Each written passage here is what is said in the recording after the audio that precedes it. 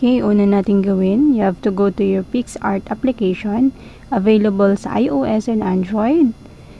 So, as you can see, there is start button, which is yung plus sign. You can click that. And after that, you can choose any template that you like to. So, pwede ding freestyle, pwedeng collage, and all. Start na po tayo. What I did is just to add the picture. And then, first thing that you can do is magka-crop ka ng picture. That's the basic when you do editing. Magka-crop ka ng picture, and after cropping that, make sure that it fits on both sides. Make sure the length of upper and the bottom is equal. So, una kong gagawin is to cut, okay, to get or remove the background of the picture. So, punta ka lang sa cut tool, and then remove background as person. And then, as you can see, na-erase na yung background natin. So, wala na tayong background. So, pwede nating dagdagan ng kulay na anong gusto natin. Okay, so, gagawin natin, we have to add border sa mismong picture, no? Yan. So, choose ka lang ng kulay kung anong gusto mo, either white or any color that you like to, para mag-stand out yung mismong picture. Yan ang ginagamit sa mga gumagawa ng mismong thumbnail ng YouTube. Yan, dito nila ginagawa sa PixArt or even sa ibang sa ibang application. Okay, so next natin gagawin is to fit whatever size that you like to. Pwedeng square, pwedeng 3x4. So, ngayon, gagawa, since para sa thumbnail, kung gusto mo sa thumbnail to, 16x9. So, that's one that you like to. Then, after that, choose the background that fits on your YouTube content. So, anything that you like, pwede ding pong green background yan pa, kung gusto nyo po.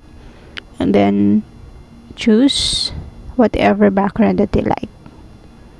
Okay, for me, I like color only para mag-stand out siya. Okay, most likely, gusto ko siyang may color palette tayo. So, since naka-pink siya, pwede ding light pink or peach. Yan. So, pwede mo ring adjust ang kulay. Ayan. So, laruin nyo lang yung color scheme. Laruin nyo lang, wag lang laruin yung feelings. And then, so, pwede na tayong mag-proceed. Since I picked that one, so, I chose that background to stand out. Pwede ding mag-add ng shadow. So, add lang tayo ng shadow, guys.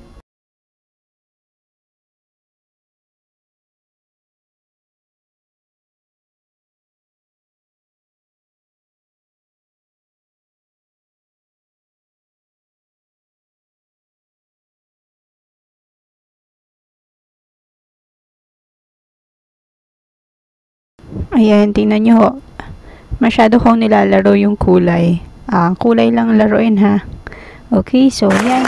Gusto ko talaga mag-stand out kasi yung mismong picture. So, as I said, pwede nyo siyang laruin lang yung kanyang background. As kung gusto nyong black, pwede din white, or kung gusto nyo magiging shadow lang ng kakulay ng kanyang damit. Go!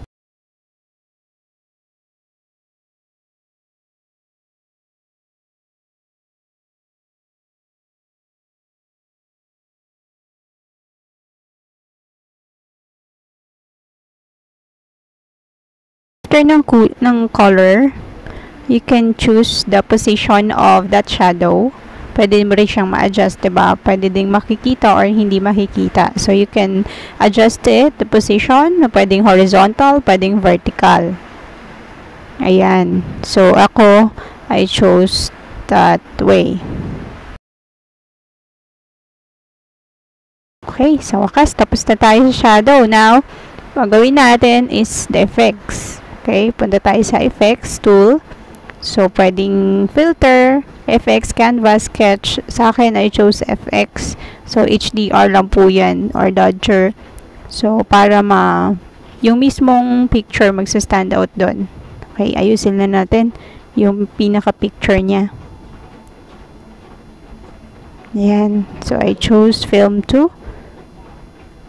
Or film 3. Basta, pwede nyong lahatin yan. Pwede po yan. Okay? Huwag kayong matakot para kunyari, natatakot kayo, maiba yung kulay. Pwede nyo naman yan i-undo. Okay, kung ayaw nyo po ng mga effects na gusto nyo, undo nyo lang. Okay?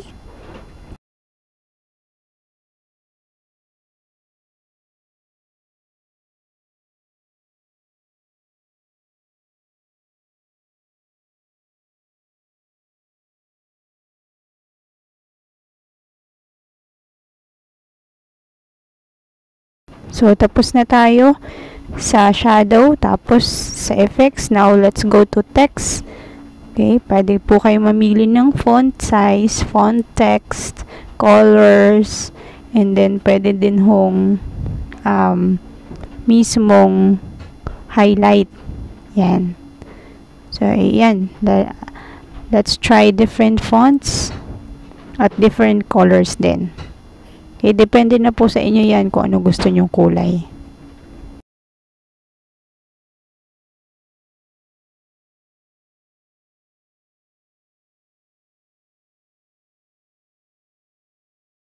Right, so we're finished. Pwede na po natin i-save yung ating mismong gawa. Pwede nyo pang gandahan as much as you want. Pwede nyo dagdagan ng mga text. Okay, so now let's save it. Okay, so we're done saving it. Then we have this final touch. Pwede nyo na po yung gamitin as your thumbnail. Kung gusto nyo pong content ay si Sarah G.